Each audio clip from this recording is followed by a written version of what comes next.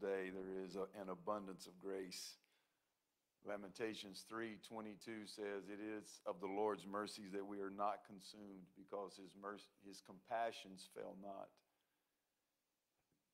Great is thy faithfulness. Oh, there's another line that says that his mercies are new every morning.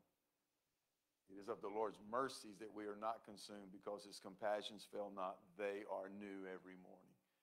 Great is thy faithfulness. And faithfulness is one of my favorite words to describe the Lord, and I am thankful for that faithfulness. It is of the Lord's mercies that we are not consumed. It's Malachi, I believe, says something similar to that. I am the Lord, I change not. That's Malachi, I believe I forget what chapter, but he says, I am the Lord, I change not. Therefore, you sons of Jacob are not consumed. And that, to me, is the greatest hope that we could ever have, that God's faithfulness to us day in and day out never changes. If it changed, then we should be very afraid, right? Because if he vacillated between faithfulness and unfaithfulness, if he was to change his mind, then he could very well change his mind about what he wants to do with us. And grace may not be one of those things, but his faithfulness day in and day out, from the foundation of the world, that faithfulness has been unchanged. It has been unwavering. Was he at times very, very angry with his people? Yes, many times he wanted to destroy them. But at one particular time in Exodus, I believe it's chapter 32 or 34, I forget exactly the chapter, but he told Moses, get out of the way. I'm fixing to kill them all. And Moses says, if you kill them, then you kill me too. And Moses stood in the gap, something that we would not see, we would not really understand, I guess, in the Old Testament to that degree. In the New Testament, we can see it because we've experienced it for ourselves, because we're all sinners. We've all sinned, put it that way. We've all fallen short of the glory of God, and yet he didn't thump us off. But his grace was extravagant towards us in that he forgave us abundantly. He forgave us many, many times. And he continues to do that day in and day out. But in the Old Testament, it seems so unimaginable that one man could stand in the gap for a nation of people and save their very souls from destruction. But that is the faithfulness of God to his people. I have to believe that if he is omniscient as the Bible says he is, he knew what Moses was going to do when he said that. And that was, would he have done it if Moses hadn't have stood in the gap? Yes, I believe he would have. But Moses stood in the gap, and he did exactly what the Lord knew he was going to do. And that set a precedent, at least in my mind, for what was to come many, many years down the road. Because the only place you find grace in the Old Testament was when Noah found grace in the eyes of the Lord. But that's not the same grace that you find in John chapter 1 where Jesus came. And grace, he said that grace and truth came by Jesus Christ. It's not the same grace. The grace in the Old Testament was God found a man that would trust him. He found a man that he could use. He found a man that was faithful to God in some regard. Therefore, he found grace in the eyes of the Lord. And God said, that's the only one I can use. So he used him. But the grace in the New Testament is not just unmerited favor. Grace in the New Testament is that supernatural power, that working of the Spirit that does for us, in us, and through us what we cannot do ourselves. Yes, many times people have defined grace as unmerited favor. But grace is way more than just unmerited favor. Unmerited favor is what grace gives. But grace is not just the unmerited favor of God. You ask the average person on the street, the average churchgoer on the street, that's the answer they will give you, is it's unmerited favor. But grace goes way beyond just giving us what we need. Grace has given us way more than what we ever could deserve. And that grace is the supernatural working of His Spirit in our lives to do for us what we cannot do ourselves. Amen. Well, I don't know where all that came from. But, well, I do know where it came from. But I was expecting that. So we will go into prayer right now. Are we good? All right. So again, let me say to you all, welcome here on Wednesday night. It is good to see you, all of you here, believing for a good time in the Lord tonight. I know that there are some that are out. We need to pray tonight. Well, let me finish. Welcome to all of you, those of you joining in online with us tonight at the Rock Church in Clute, Texas. Welcome. And we believe that by you joining in with us tonight, that God is going to speak to you there just as much as He is to us here in the building. So we pray that you will connect with us, connect in the Spirit, not just online with us. Yes, we'd love for you to connect. If you're able to go to our website, trcfamily.org. There's a connect card there. We'd love for you to connect with us. Let us know who you are, where you're watching from perhaps, or you can do that on Facebook. But welcome. And we are happy that you are here with us. And if you're able to be in the area and you would like to join us at 540 South Main here in Clute, Texas, we would welcome you with open arms. We'll give you a fist bump and we'll fake a hug. But you're welcome to join us. And for those of you in the building, may the Lord richly bless you. I know this is midweek. This is hump day. Today's typically been, for years, it's been that hardest day of the week to get past Wednesday. Once you get over Wednesday, it's just a quick trip to the weekend, right? But, amen, we're glad that you're here. Brother Rodriguez, we missed you and Alex Sunday. Glad that you all are home safely. How did it go? Success? Good. We're happy for you. Amen. So if you would stand with me and let's go to the Lord in prayer. We need to remember tonight Sister Smith is not feeling well. She texted and said that she had planned to be here, but she is not able to be here due to not feeling well. We need to pray for, I talked to Justin Berkfeld. I was asking him a question about something else before service, and Anna and Logan both are running fever tonight, so we need to pray for both of them. I have no idea what that is about. We need to lift up Brother Juan and Sister Julie tonight. You heard Sunday that his sister-in-law passed away. Well, his brother also passed away yesterday morning. And so we need to pray for the family. There is another brother and a sister, I believe. So we need to pray for God's strength to be with all of the family during this time. And then the son, I believe he's an only son that was left to care for his father. So we just lift this whole family up in prayer. If there are any other requests, just make it known with an uplifted hand. We know that God is faithful. So let's pray together, not just for these, but as the word goes forth, that it will go forth in power and in authority. Father, in the name of Jesus, we come boldly to the throne of grace. We have this extreme confidence in you, Father. A confidence, O Lord, that cannot waver. A confidence, O Lord, that is as sure as the sunrise in the east every morning. But even then, O Lord, that confidence goes all the way back to the foundation of the world. For, oh Lord, the Word of God says that you have chosen us. You selected us in you before the foundation of the world. And so, Lord, this is our confidence that we have tonight, that the faithfulness of God endures throughout all generations. And so, Lord, in that we pray right now, believing for these names that were called, for Sister Smith to be healed in her body, oh Lord, from the crown of her head to the sole of her feet. We pray tonight for Anna and Justin and Logan, oh Lord, the fever tonight. In the name of Jesus, we rebuke the fever. We command any infection in the body to be removed, to be made every whit whole in Jesus' name.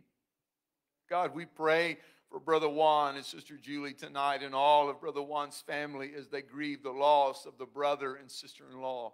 Father, we know tonight that you are the same yesterday, today, and forever.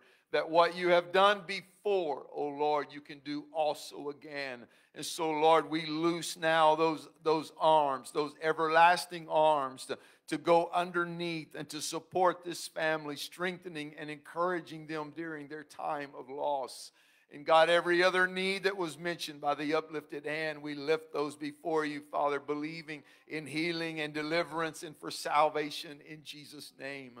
But Lord, tonight in this room, we are about to open the Word of God. We're about to walk into a supernatural Word, God, the living Word of God.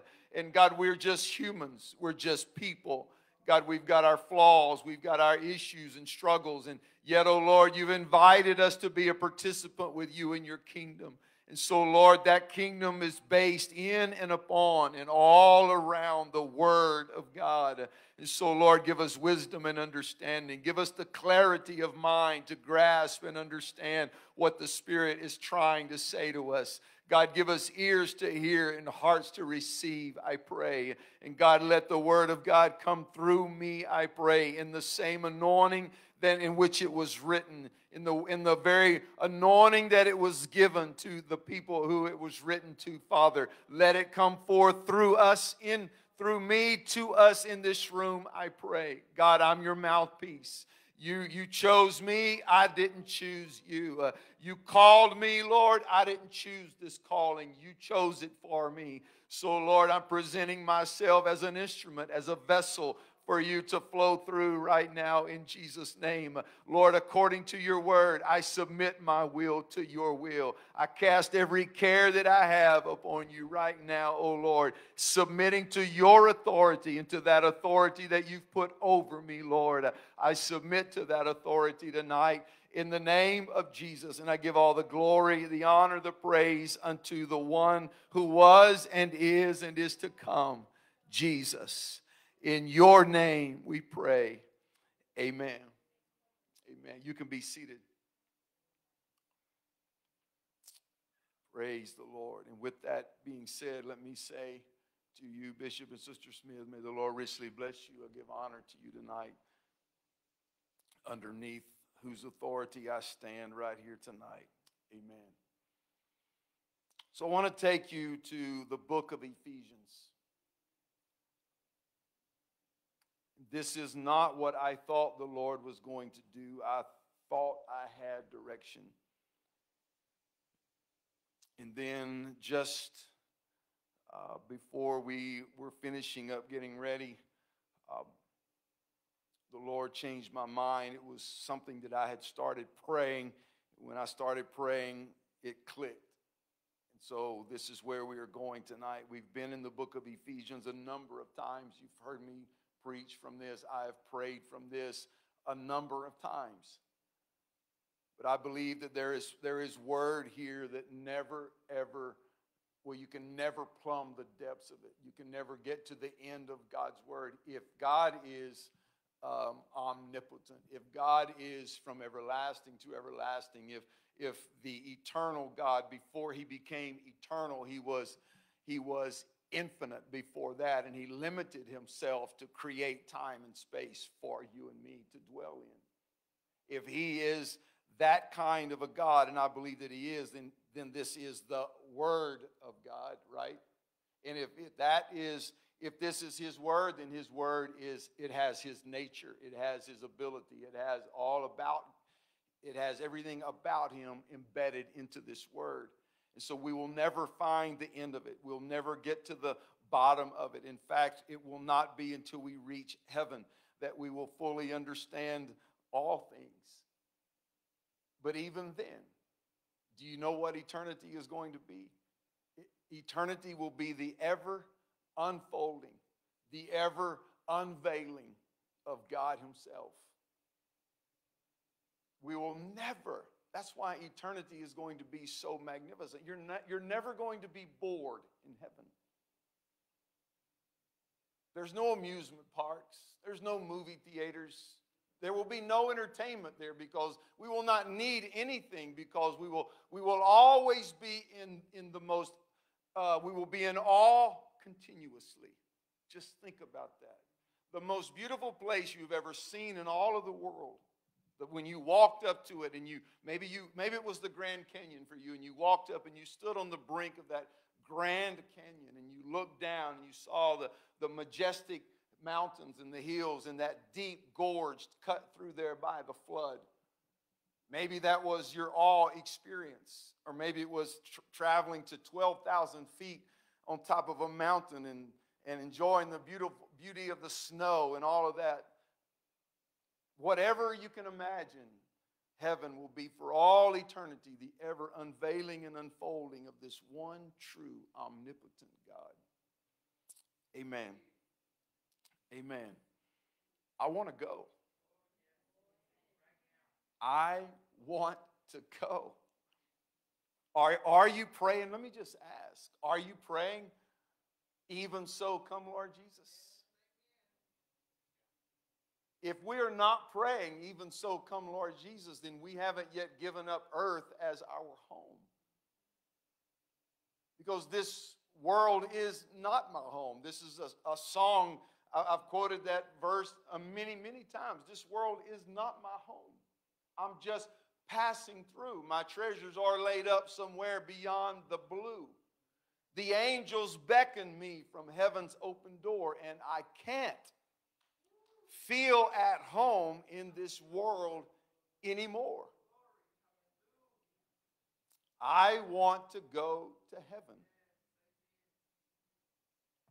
And if he's getting up a load right now, sign me up.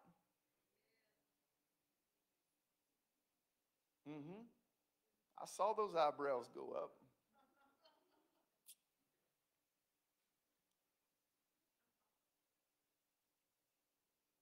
Heaven is not my goal either. Heaven is not my goal. Heaven is my destination.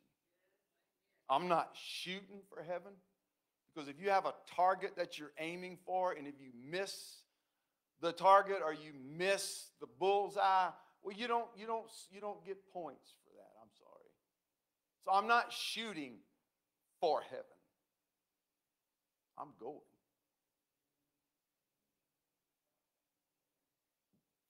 Let me just follow this vein for a second. You know that there are moments in our life that every single day we face these moments where we feel just a little bit, where our emotions start to work, they start coming to the surface. We may start to feel angst and frustration. We may start to feel a little bit agitated. And then we might start feeling guilty and maybe shamed by what I am feeling.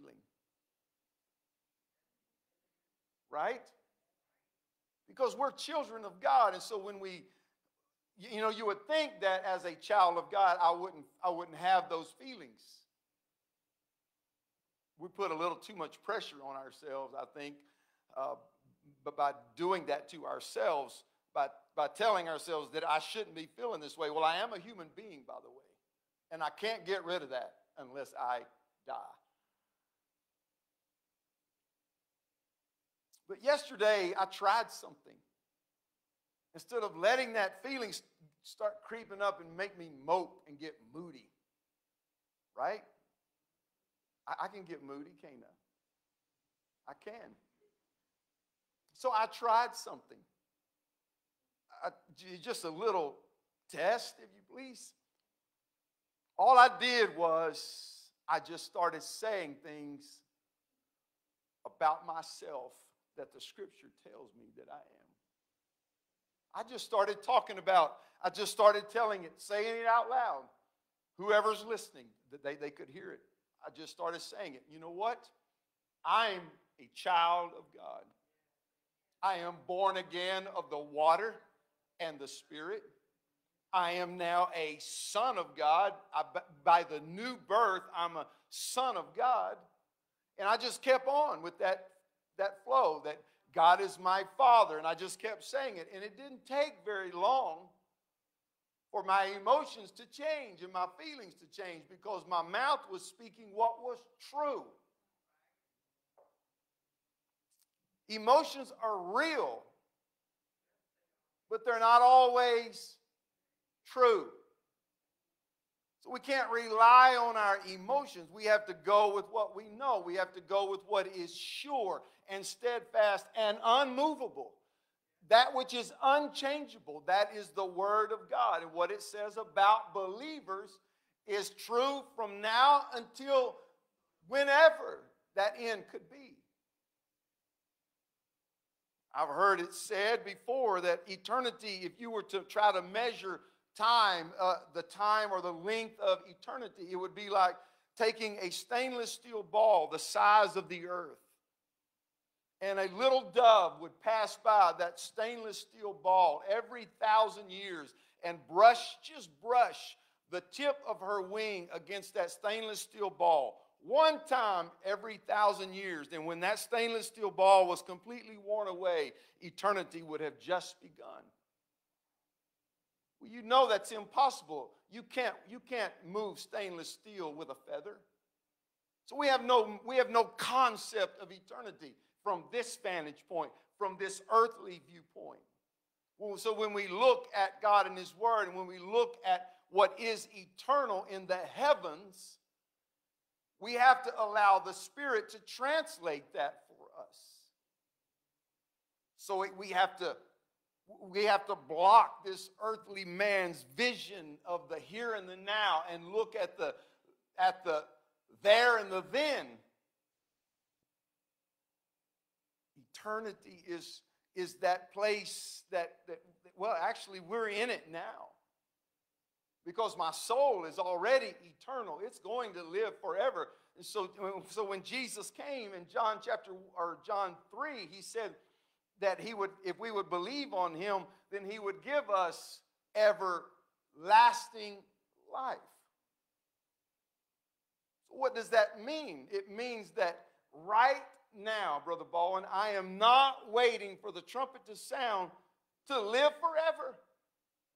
I am living right now in that earnest of the inheritance that's coming to me. Ephesians chapter 1, which is where we're going. We're not going to read that verse, but verse 14, Ephesians 1 says that this is the earnest of our inheritance.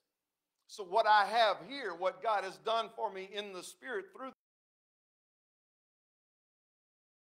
every sin that I have ever committed.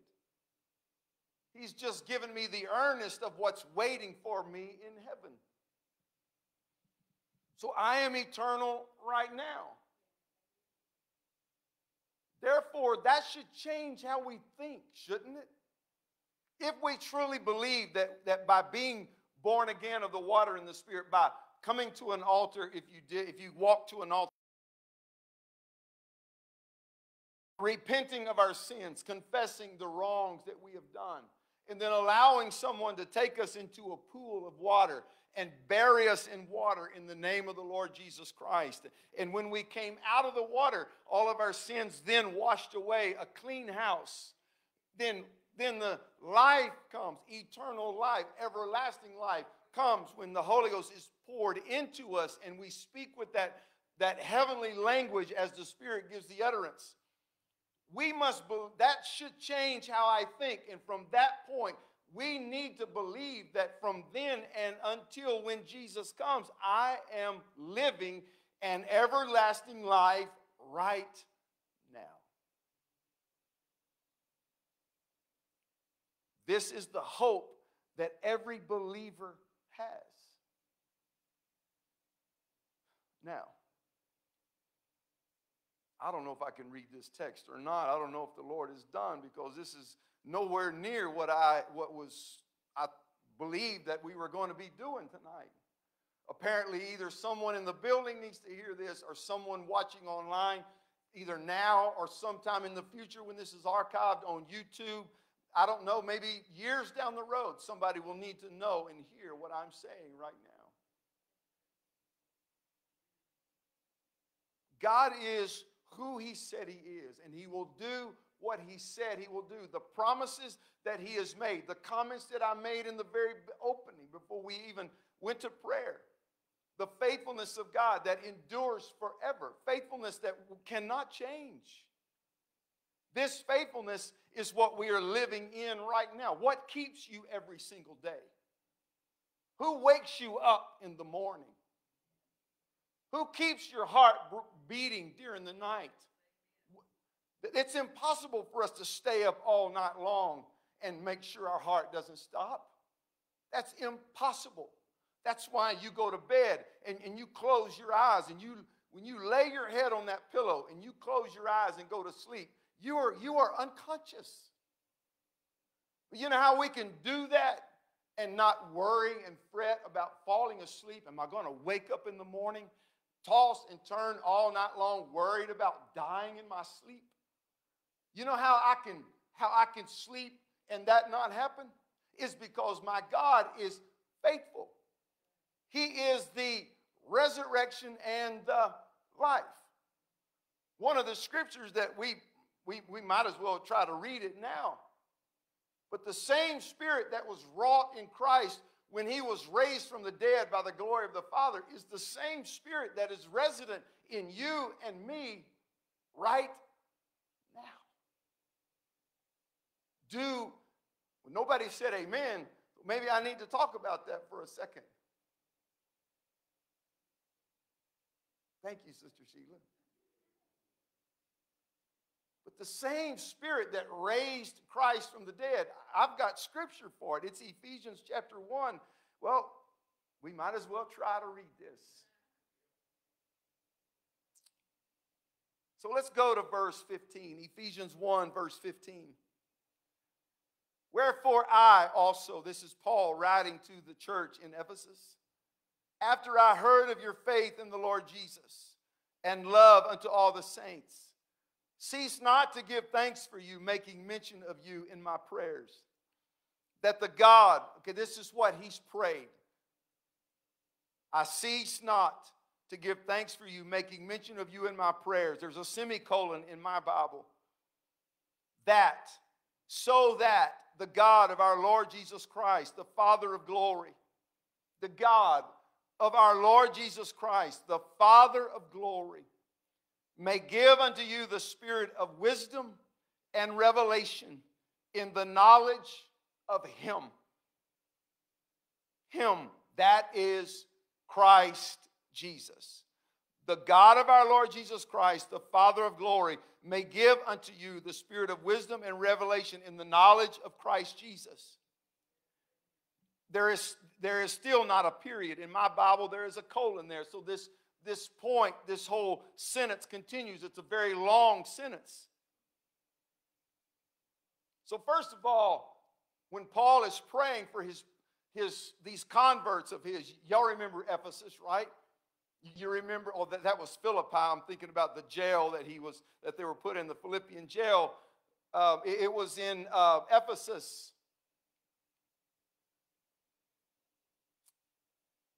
Well, I got those stories wrong. I'm drawing a blank. Forgive me. We'll move on. So Paul's writing to these believers in Ephesus, and he's telling them, I am praying for you daily. I cease not to make mention of you in my prayers, that God will give you wisdom and revelation. Now, those two are inseparable. So when God gives wisdom, he's giving wisdom for a purpose. He's given wisdom for the revelation that is about to come. Because if we just get revelation and we don't know how to apply it, that revelation, it doesn't really work for us. But he gives wisdom and the revelation that works together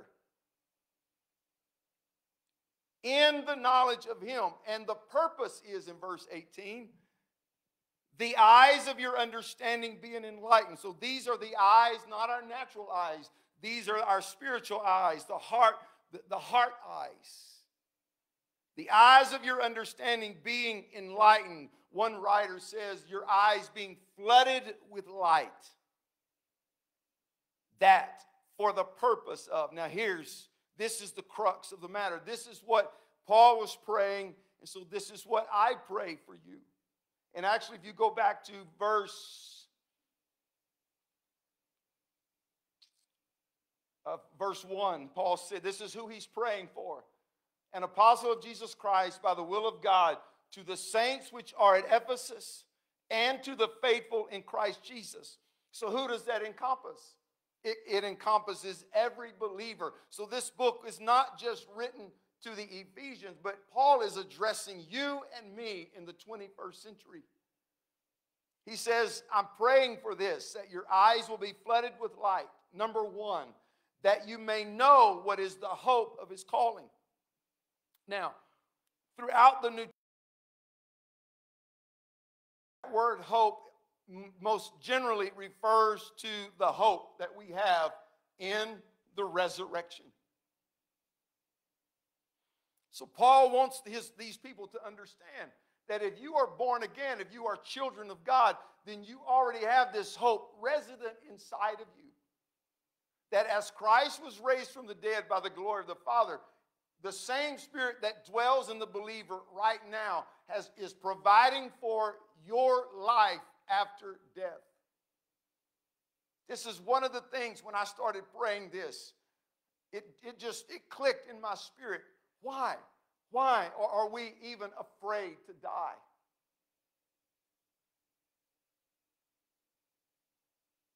If there were not believers who were not afraid to die, then the scripture in 1 John chapter 4 wouldn't be in there, where John said,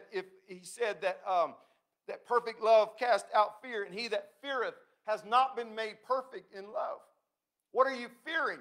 In those verses, the person was, or the writer was writing to people who were fearing the judgment.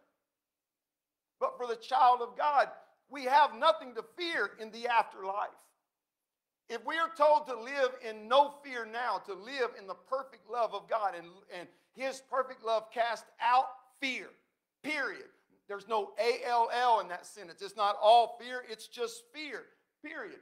If you live in the pure love of God, if you know every single day that God loves you unquestionably, unequivocally, if you believe that God loves you, and you woke up this morning and he loved you, and you may have had a day full of mistakes, you may have had a day full of failures, but that does not change the fact what Jesus said in John 3:16. For God so loved the world, the whole world, that he gave his only begotten Son, that whosoever believeth in him should not perish but have everlasting life. I don't care what the scriptures say in that particular place. It doesn't take away the fact that we are still human beings. And human beings are flawed. From birth, we are flawed. Thanks to Adam, we are flawed. The moment we take our first breath in this world, yes, we start living, but we also start dying at that moment. And so we come into this world right out of our mother's womb, and all of our flaws and all of our hang-ups are embedded in that tiny little baby. He doesn't know it yet. The parents don't know it yet. He's perfect. Right? Just like Carter is. Man, that little boy is absolutely perfect. But embedded in the DNA of that child, and it will come out sooner or later. All of those flaws and those hang-ups that we all came into this world with. And God never excused those things, but he made provisions for those things. Oh, my Father, you made provisions for the things that you knew we were coming into the world with. He could have shamed us. He could have just bumped us off, for crying out loud. He could have done it. But instead of that, he gave us grace. Not just grace, but John 1 says he gave us grace for grace. We can't fathom that. I have tried. I have looked at that verse, and I have looked at the concordance, and I've tried to make sense how he would give us grace so that we could have grace, or so we can attain grace or touch grace. He has to do it for us. Jesus said it in John chapter 5. He said that no man can come to the Father unless the Spirit draw him. And Jesus said, you're not even going to get to the Father unless you come through me. So it's God that does this for us. Why? Why do we live, especially new birth believers? Why do we live under that shadow, under that cloud of, I might die today?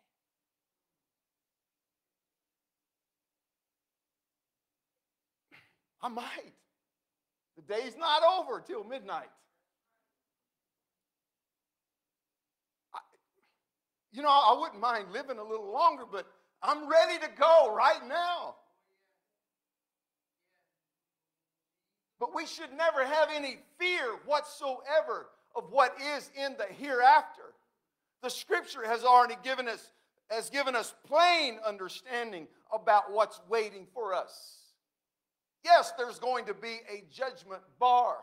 Yes, there's going to be a place where the righteous and the unrighteous will pass before that throne, and we will all be judged. But for the believer, yes, we'll be judged, and our crowns will reflect the judgment of what we did while we were on earth.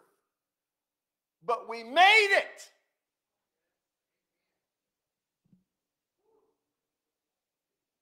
Yes, I would like to be sitting on one of those thrones ruling over cities. And that's what will happen in the millennium. We will rule. Some of us will rule over one city. Some of us will rule over many cities. Because we are preparing to be kings and priests in that realm.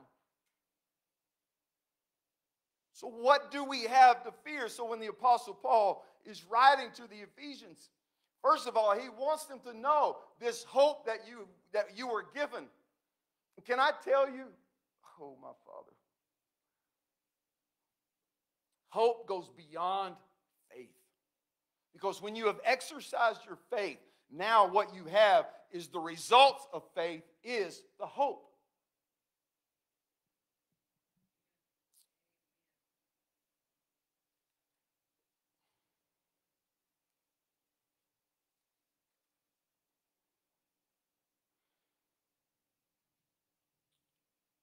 Just flip over to Romans chapter 8.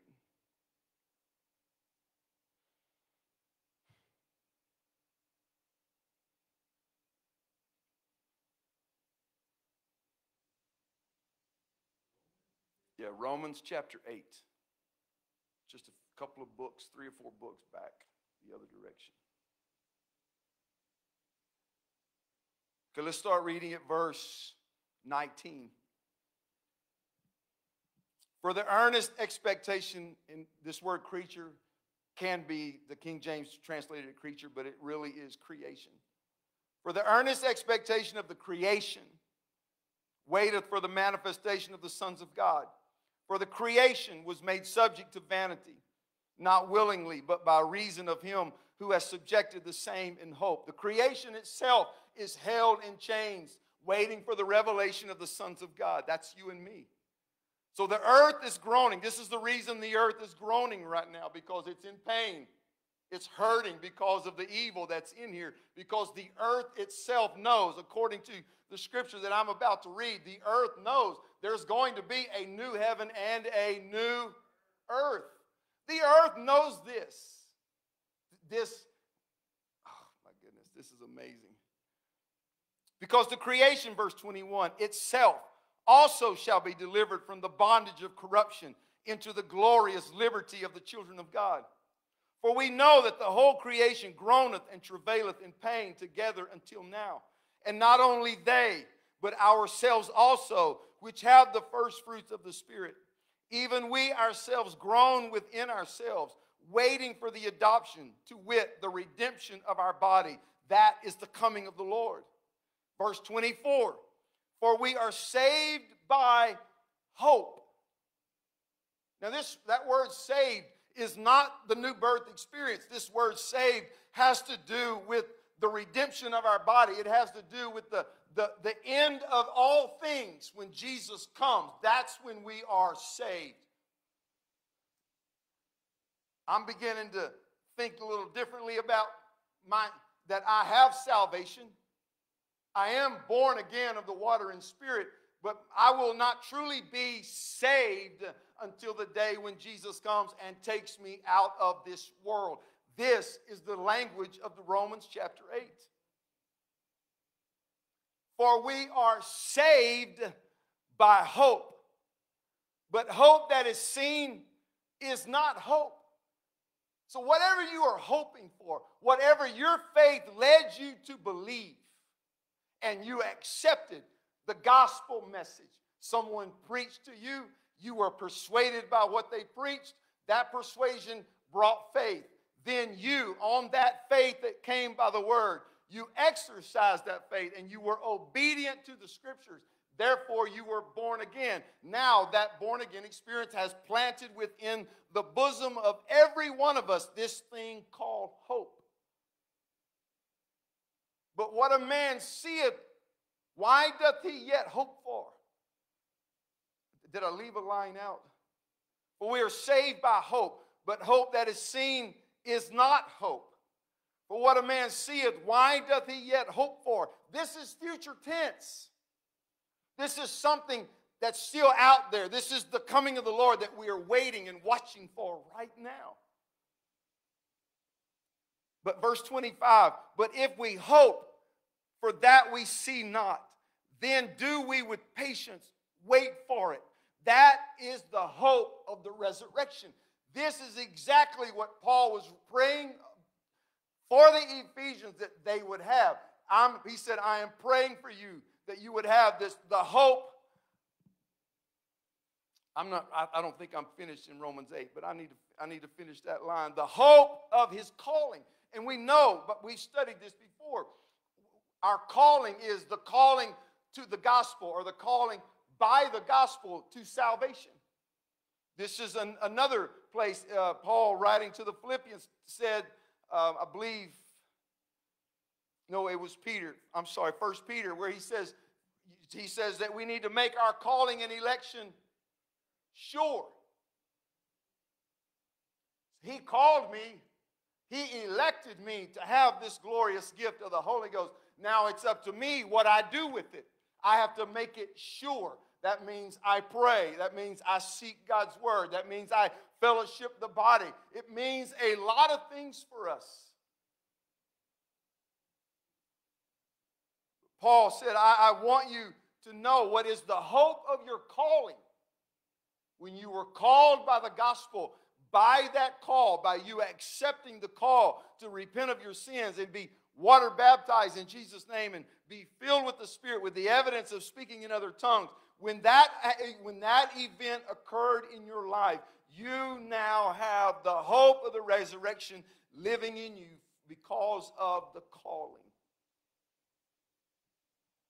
So let's continue in chapter 8 very quickly of Romans. So verse 25 again, but if we hope for that we see not, then do we with patience wait for it. Likewise, this thought continues. The Spirit also helpeth our infirmities. The hope of the resurrection. Do you see this? When he goes to verse 26 and he says, the Spirit also helpeth our infirmities, that Spirit, when it says also, is referring to the hope of the resurrection in the previous two verses. So the hope of the resurrection should sustain me.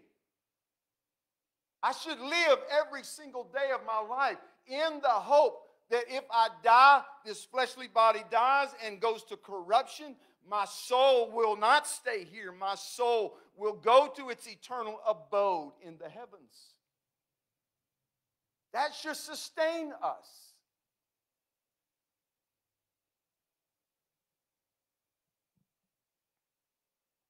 Do you believe that?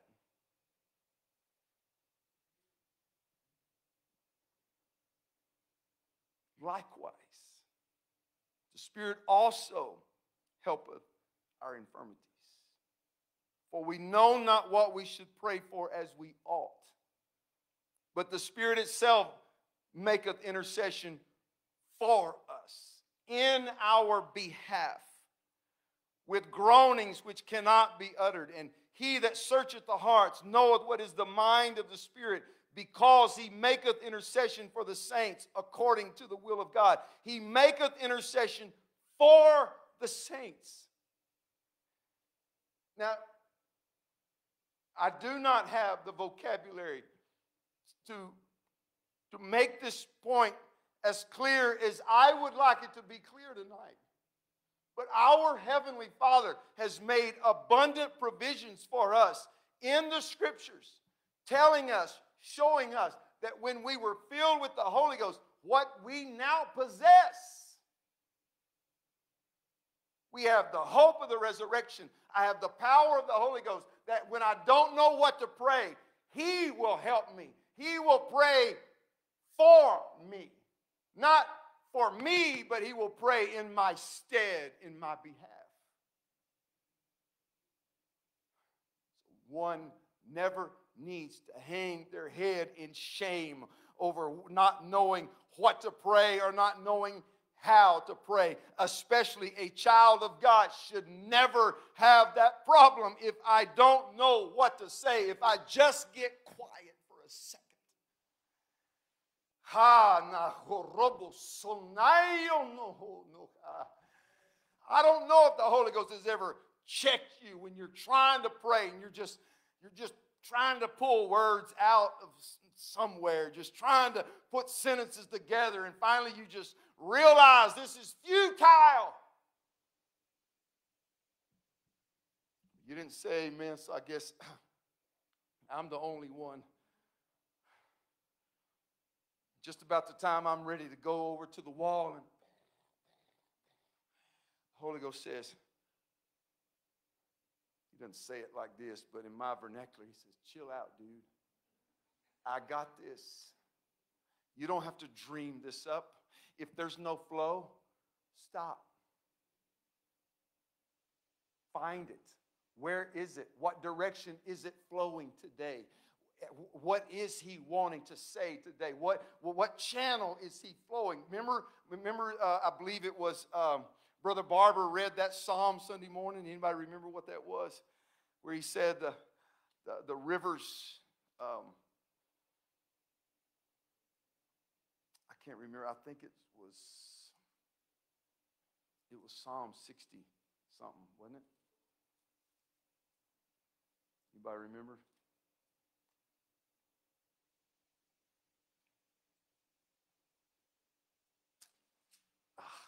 Sorry, I'm taking time. 46. He says, God is our refuge and strength, a very present help in trouble. Therefore will not we fear, though the earth be removed, and though the mountains be carried into the midst of the sea. Though the waters thereof roar and be troubled, though the mountains shake with the swelling thereof, Selah. There is a river. But he says there are streams coming off of that river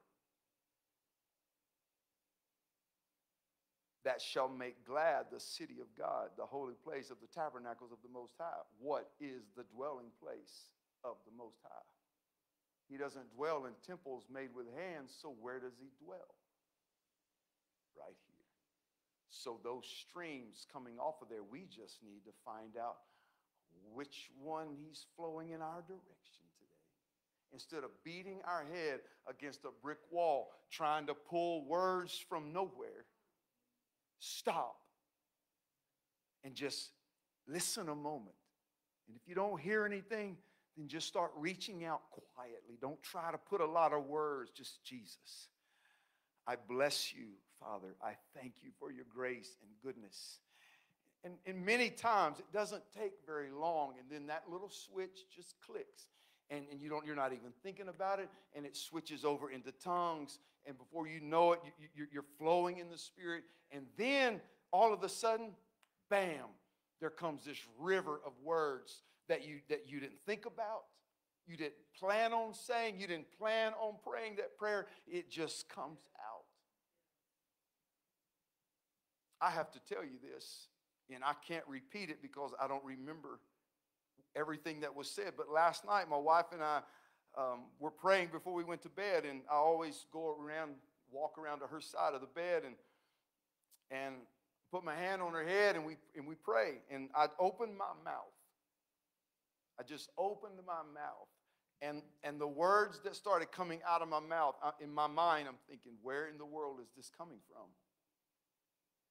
I'm serious as a heart attack. It never crossed my mind, any of those words that was coming out. Every last thing, it was just, I was just repeating what was being said to me. And it only lasted for just a little bit. I don't know if it lasted a whole minute. But when I stopped praying, it was like, I wanted to ask the question, where did that come from? I knew where it came from. Those are the moments that I live for. When I don't have to pray myself, but the Spirit makes intercession for us in ways that we will never understand. Okay. I have no idea what time it is. I don't have my watch or my phone. What? Already? Okay. Let's go back to Ephesians 1. Let's try to get through these verses. Verse 18 again. He prayed that the eyes of their understanding being enlightened, that for the purpose of you may know what is the hope of his calling, and what the riches of the glory of his inheritance in the saints. Okay, that's King James English for the bride of Christ. Because we are Christ's inheritance. I don't know how it's going to look in heaven and how we will be presented. But in Jewish times, the father was always a major part of the ceremony when a young couple was getting married, and the father would present the bride to the groom, and there was this big ceremony. So I really don't know what it's going to look like in heaven. But we will be presented as the bride of Christ. So this is what Paul is wanting these people in Ephesus and then the faithful in Christ Jesus to understand. You have this great hope of the resurrection, and now you also have this wonderful, rich blessing, the riches of the glory of Christ's inheritance in the saints.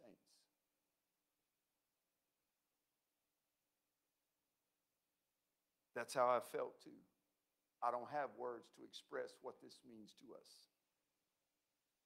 In all of our humanity, God made provisions that we would someday leave this earth and stand upon a street of gold in pure and spotless white robes, sinless for all eternity. And he will say to his bride, come join me at the marriage supper of the Lamb.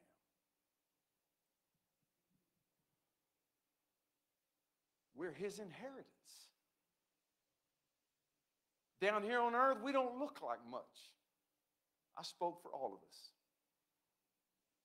Because we've all got it, right? We've all got that humanity. And so we can show off sometimes, can't we? Okay, I can.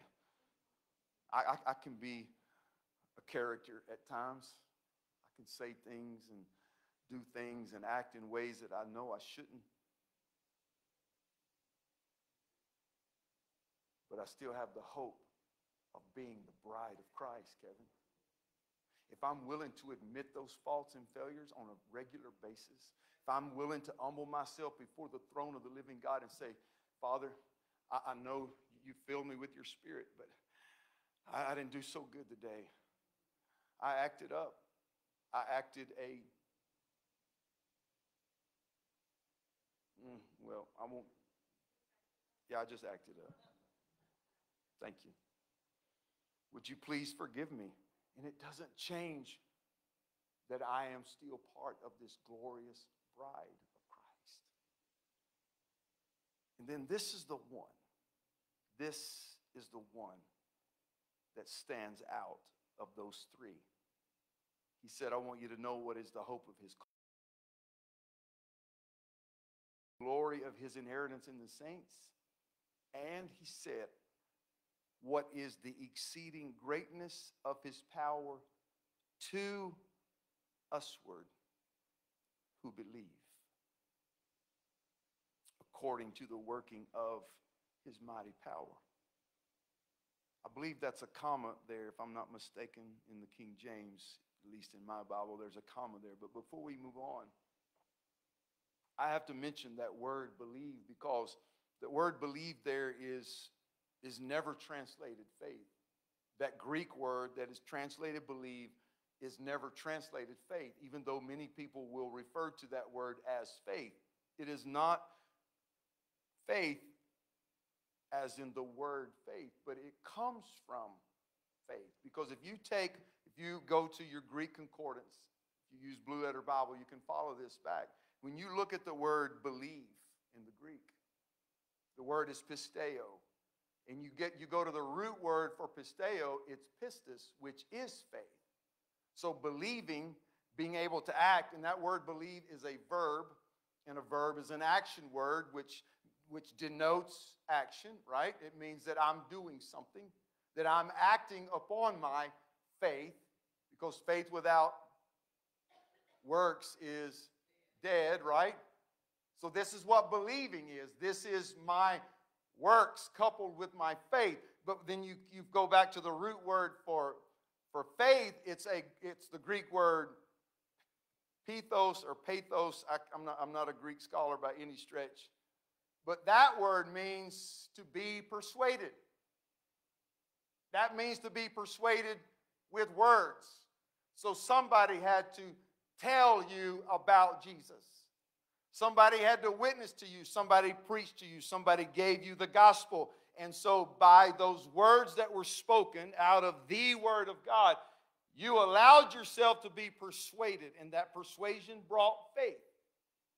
And then by that faith that you now have in God and his word, you exercise that faith by obedience to God and his word. That is where the word believe comes in. The exceeding greatness of his power to usward who believe. That word believe is, if I'm not mistaken, it is in the present tense. That means it is something I am doing right now, and it's ongoing in my life. I am constantly believing. I am constantly being obedient to God and his word. Because you're not just obedient once, and that's the be-all and the end-all.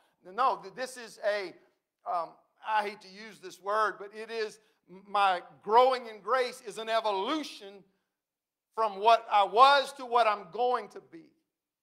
I never arrived, right? Paul to, I believe it was the Galatians, said that I have not apprehended that for which has apprehended me. He said, I don't possess the Holy Ghost. I don't have a lock and chain on the Spirit. The Spirit has me. And if I live according to God and his word, then the Spirit will continue to have me. But if I'm a numbskull and I walk away from God and go do my own thing, then guess what? Now the Spirit doesn't have control of me anymore. Now I'm walking by the will of flesh. And now I'm out of fellowship. I am not in the house with the Father. I am now a prodigal son. I'm not in his house. I am away from the Father. So I believe continuously. So when you have to read that with this in mind, the exceeding greatness of his power to usward who believe right now and who continue to believe. If we expect God's power to work in us and through us on a continual basis, which is what has to happen in this end time revival and harvest, I've said this many times. The manifestation of the Spirit is not a magic trick. God's not just going to snap his fingers and this is going to happen here and this is going to happen over here. It doesn't work that way. Jesus, go read the book of John. Read what Jesus did. Especially, this is what I thought we were going to talk about tonight, was John chapter 5. Jesus healed the man at the pool of Bethesda. He had lain there for 38 years, and Jesus healed the man, and it just happened to be on the Sabbath day. And man, they jumped on Jesus with all 4 feet because he healed on the Sabbath day. And then he let them have it with both barrels. He came back at them. He says, I only do what my Father does. What I see my Father do, that's what I do. My Father healed that man, so I healed that man. This is what he said. Go read John chapter 5, 6, 7, 8, and 9 when he healed the blind man on the Sabbath day. Oh, God forbid that he would do something like that on the Sabbath day. So Jesus only did what his Father showed him or told him that he needed to do. And this is how it's going to work in this end time revival and harvest, that you and I are going to be Jesus to this world. And this verse of Scripture has got to come alive in us right here, right now. We need to know. Paul prayed, Lord, open their eyes, flood their eyes with light, this wisdom and revelation, so they will know what is the hope of his calling, so that they will know what is the riches of the glory of Christ's inheritance in the church, and that they will know what is the exceeding greatness of his power to usward who believe. According to, that word according, man, that is a powerful word, and he uses it a lot in Ephesians chapter 1. But this is the connection. He's tying this to the resurrection of the Christ, according to the working of his mighty power, which he wrought in Christ when he raised him from the dead and set him at his own right hand in the heavenly places. This same power that God is expecting to flow in us and then through us to this world is the exact same power that was used when Christ, who had lain on that slab in the tomb for 3 days, suddenly came back to life.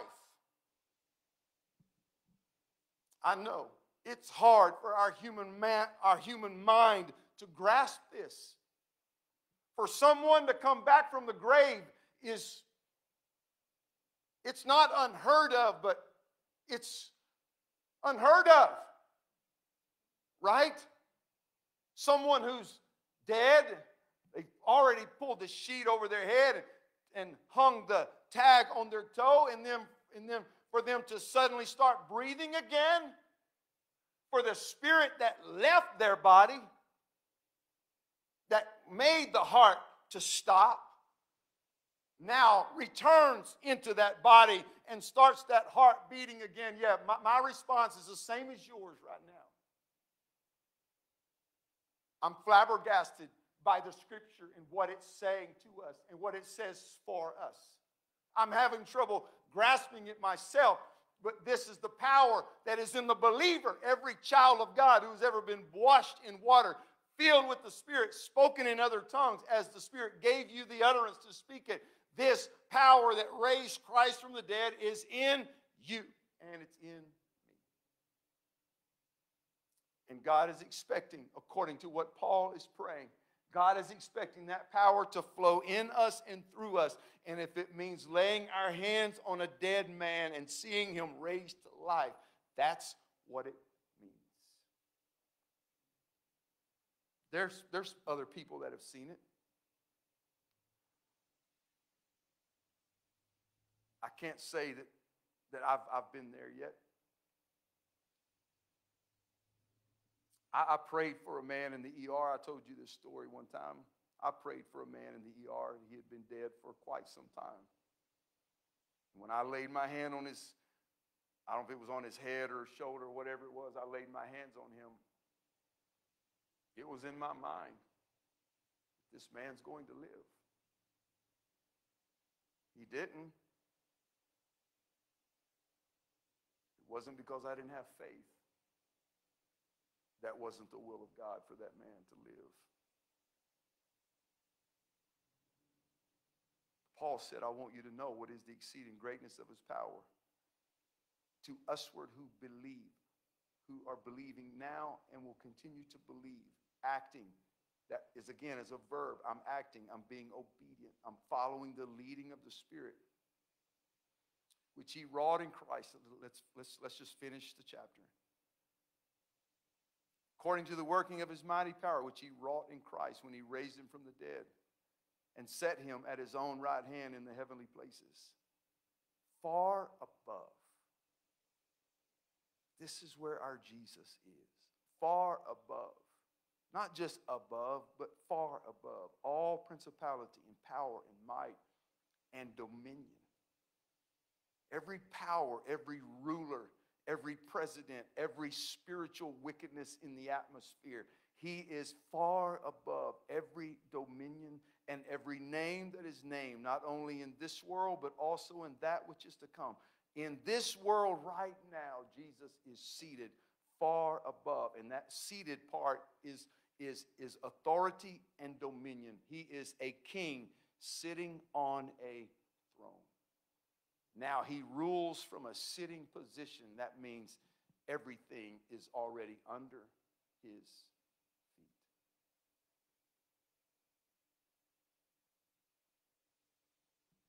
Verse 22, and hath put all things under his feet, and gave him to be the head over all things to the church, which is his body. Pat yourself somewhere on your body and say, that's me.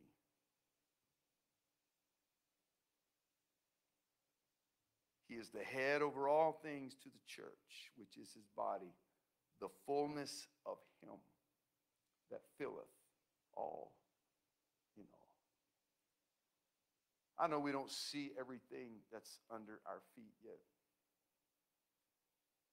but it's there.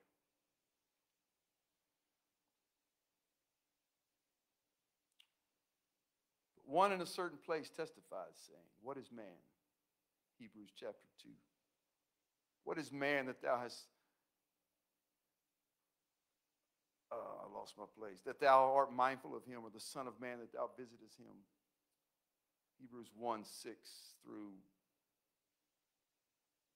10, 11, 12, somewhere in there. What is man that thou art mindful of him, or the son of man that thou visitest him? Thou madest him a little lower than the angels. Thou crowned him with glory and honor, and didst set him over the works of thy hands. Thou hast put all things in subjection under his feet. For in that he put all in subjection under him, he left nothing that is not put under him. That's us. That's the body of Christ. But now we see not yet all things put under him, but we see Jesus, who was made a little lower than the angels for the suffering of death, crowned with glory and honor, that he by the grace of God should taste death for every man. For it became him for whom are all things, and by whom are all things, in bringing many sons into glory, to make the captain of their salvation perfect through suffering. For both he that sanctifieth and they who are sanctified are all of one. And I will add this word, Father. I added that because that's who he's referring to.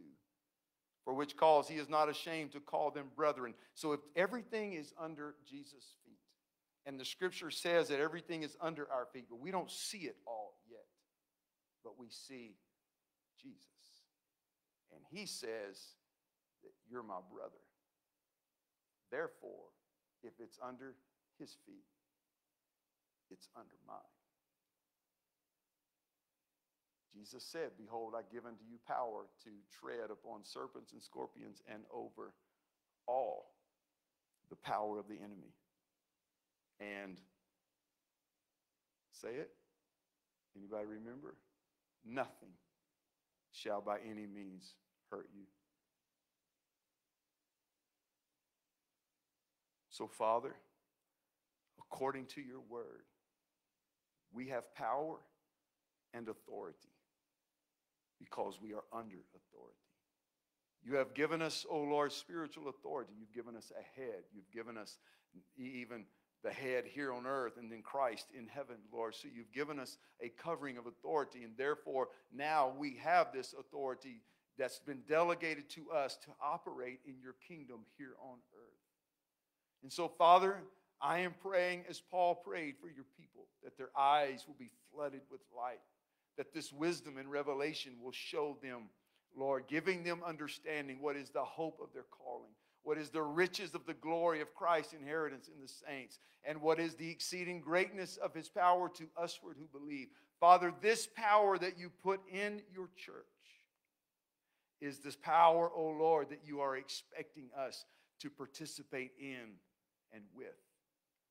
And that, O Lord, we have your name. And so, Lord, we should not take this name in vain and not do anything with it.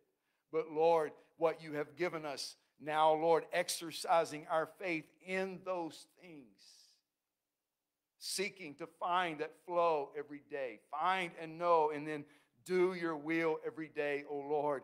And even if it doesn't seem like much, if I'm doing the will of God, then I'm not doing my own will and becoming iniquity. But I'm walking in you, O Lord. But teach us, Lord, to understand this power and authority that we have as sons of God. That as you were in the earth, Lord Jesus, so now we are empowered by the same Spirit that raised you from the dead. So, Father, I pray this understanding, this wisdom and understanding upon your people, I pray, for your glory and for the honor of your name and kingdom. And I pray this in Jesus' name. Amen. Praise the Lord. God bless you. I thank you for being here on Wednesday night. Thank you for your faithfulness to the house of the Lord. May the Lord richly bless you. For those of you who were invited to the event on Saturday, that starts at